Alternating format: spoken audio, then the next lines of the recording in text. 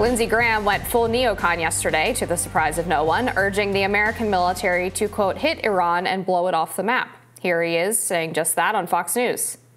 I've been saying for 6 months now, hit Iran. They have oil fields out in the open. They have the Revolutionary Guard headquarters you can see from space. Blow it off the map. GOP presidential hopeful Vivek Ramaswamy slammed Graham. He said, for centuries, American statesmen reviled the thought of civilian deaths and viewed war as a last resort. Now we have the likes of Lindsey Graham and Nikki Haley giddy about blowing Iran off the map. This is disgusting and says a lot about the kind of GOP they're trying to resuscitate.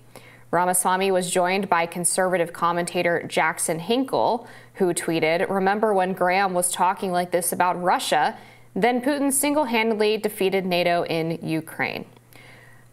Well, I don't know, Jessica, about Jackson Hinkle. I think he has some issues with his alleged Russia propaganda, but I agree with Vivek Ramaswamy for sure. The idea that Lindsey Graham is running around calling for us to bomb Iran is obviously of no surprise, but very disturbing and exactly the kind of Republican that was supposed to go away when Trump won in 2015. He was one of the first candidates on the right side of the aisle to talk about endless war, to reject endless war, to call for bringing troops home from places like Afghanistan and Syria.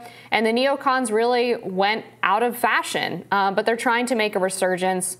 The fact that Nikki Haley is polling second in New Hampshire and rising in Iowa and is backed by these mega GOP donors shows obviously that they're not going quietly, and it's of great disturbance to people like myself who consider ourselves more America First focused and think that there's enough problems going on at home without us trying to go around and get involved in needless war. And there's always this argument from the neoconservatives and the neoliberals where they claim that we have to strike first because it proves America's strength and keeps us safer. And yet in so many instances over the past 20 to 30 years, we see that the opposite is true, that they basically end up creating sleeper terror cells. They create power vacuums for unsavourable groups to take power from who they thought was bad. Turns out the alternative is worse, and create all kinds of instability and human death.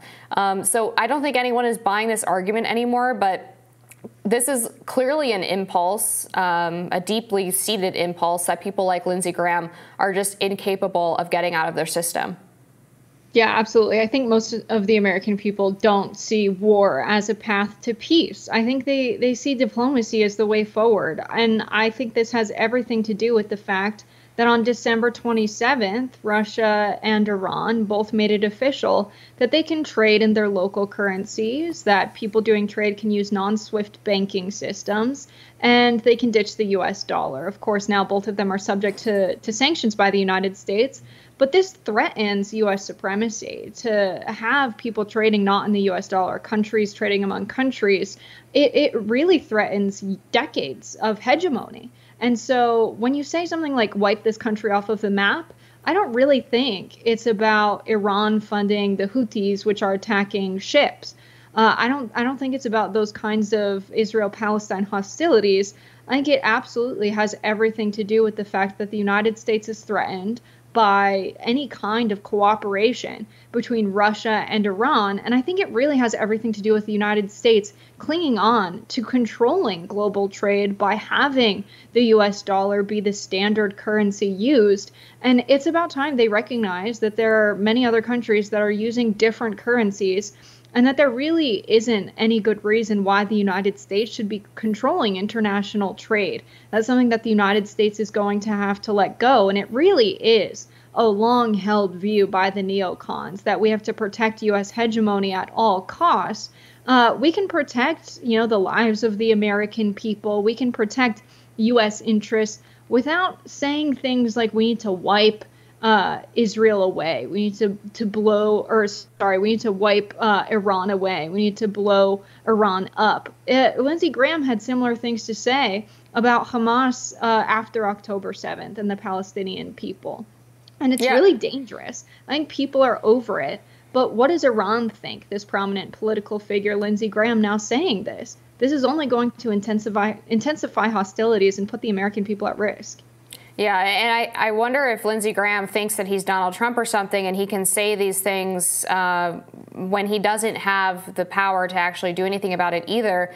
Because one of Trump's strategies when he was in office in terms of his foreign policy was he still understood the idea of peace through strength, but that didn't mean that he was wantonly bombing countries whenever they didn't do what was exactly in American interest. He was very reserved with his use of military power. He was seeking to bring troops home, but he also rhetorically and in diplomacy with other countries was very clear about what would happen if those countries were to not just sacrifice American interests, but American lives, if those people were to come at the United States in a way that actually were to either kill American troops, threaten the American people like North Korea was with its missile launches at the time. And so I think there's a fundamental difference between what Trump was doing when he was saying that Rocket Man in North Korea was going to face consequences, or that Iran was going to face consequences the likes of which they had never seen, because that was more geared towards the protection of American life.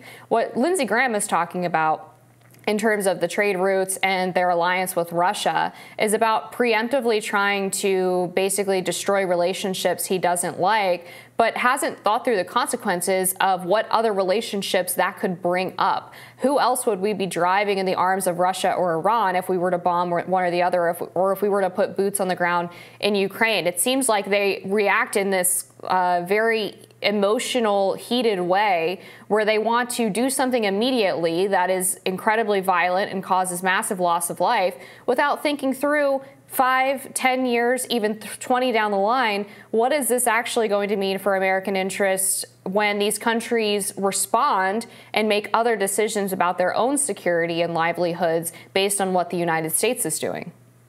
Right. I think that's absolutely correct. They're not thinking long term whatsoever, not just about the retaliation of neighboring countries, but that this is not a permanent solution to a problem by any means. To just blow up anyone who is resisting U.S. hegemony is insane. Anyone who disagrees with what the United States is up to. It's not just Iran that doesn't favor the United States' support of Israel right now, and how the United States is supplying weapons to violence in the region and has been for quite some time. You had over 90% of countries represented in the General Assembly of the United Nations say that they want a ceasefire. How many countries would be upset a little bit at the very least if the United States just decided to bomb Iran, seemingly, as Graham would want, with weapons of mass destruction? It would be insane. Also, what would happen to that land afterwards? Would the then people who settle on that land be totally cool with the United States controlling global trade? Presumably not.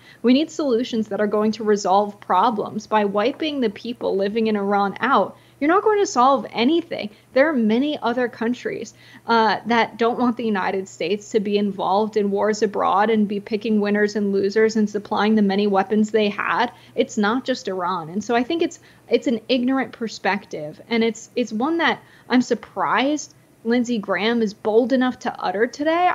I just expect better from anyone who's been in public office and has been a prominent figure for some time, because it's so dangerous. We could have retaliation against U.S. citizens because of this threat. He is threatening people in the United States by saying we would do something like this. And so, I think it's dangerous. And Vivek Ramaswamy, I don't always agree with him, but is definitely right on this. Yeah, unfortunately, I think Lindsey Graham is just going to continue to beat this drum like he has been for a while. I think if there's any solace, it's that he doesn't have the unilateral power to actually do what he's saying. And the Biden administration clearly doesn't have an appetite at this point to wipe Iran off the map, as he's saying.